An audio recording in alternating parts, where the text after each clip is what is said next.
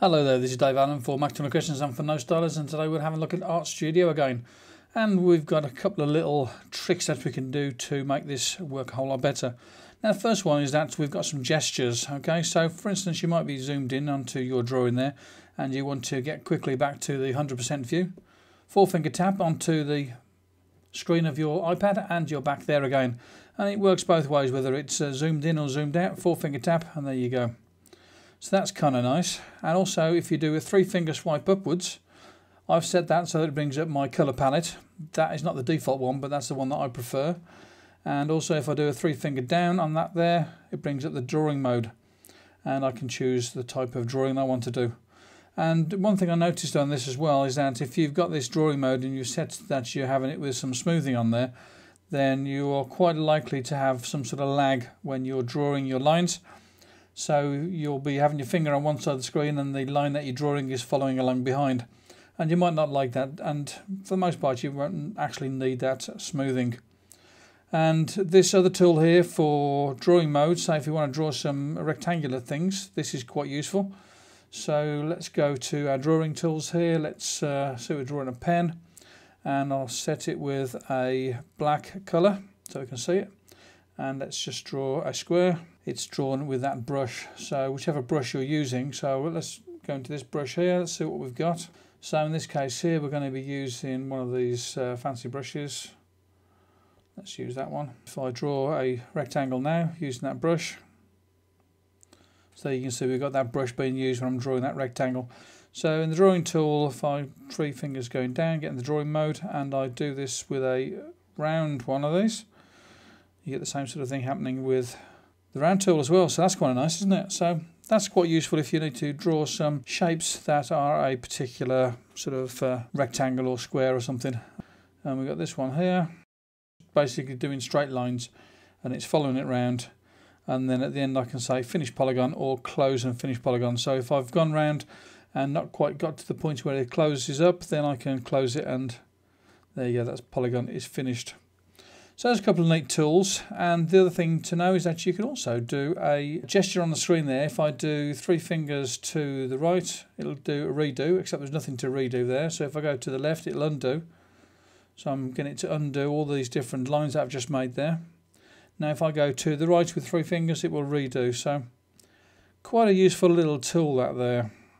So I'll come back out of that there. I can keep going back until I've got the drawing back as it was when I opened it up there. The other thing I want to show you on this particular one is how to make yourself a new brush.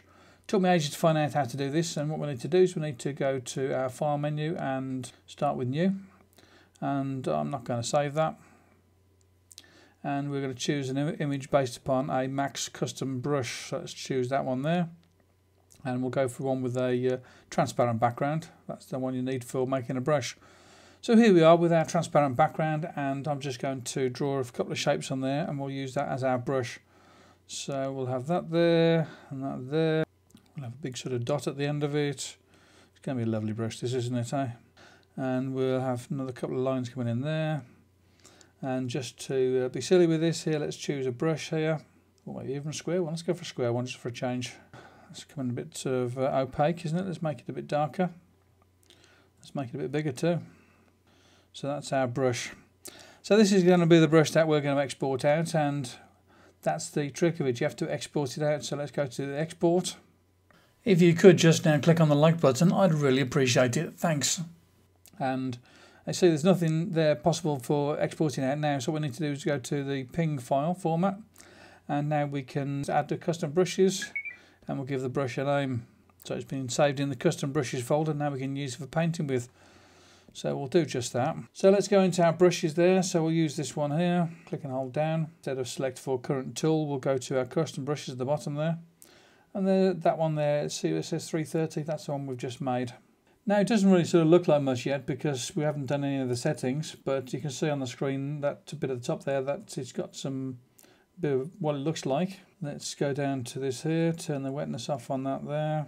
As you can see, we're starting to get a bit of the shape that we made there, and we need to take the opacity up on it so we can see it a bit better. So there you go, that's our brush, and we can make other changes to it as well. We could change the angle of it as well. we could put a bit of jitter on it so that it spreads it out a bit of jitter spacing and a bit of jitter opacity. So let's have a look and see what this brush is going to look like. Let's put a colour on there. We'll go for a red. And now if I just draw on there, we've got squid-like things that are happening all across our screen. And we've just made ourselves a nice new brush. Change colour, we can see it a bit better now. Taking the opacity up. It's still a bit light looking, that brush, but you see it does work. So there you go, that's how to make new brushes in ArtStudio, and we've also seen how you can use some of the gestures there to control your application. So this is Dave Allen, talk to you again soon. Bye bye now. Thanks for watching the video, and why don't you check out the other videos. Here's two of them. There's one video there and one video there that you can click on and go and have a look at now. And don't forget that you can also subscribe. Talk to you again soon. Bye bye now.